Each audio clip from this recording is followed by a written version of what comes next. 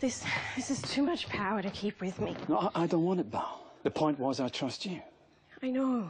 Well, then is there somewhere I can store it safely? Like back in our land, at your castle, you had that vault, the one with no doors. That was for only the most dangerous and unstable magic. That which even I couldn't comprehend. And this doesn't qualify? No. You see, I understand this all too well. I left that vault and all its dangers behind.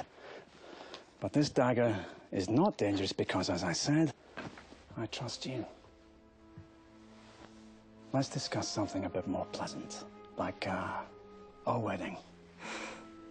Yes.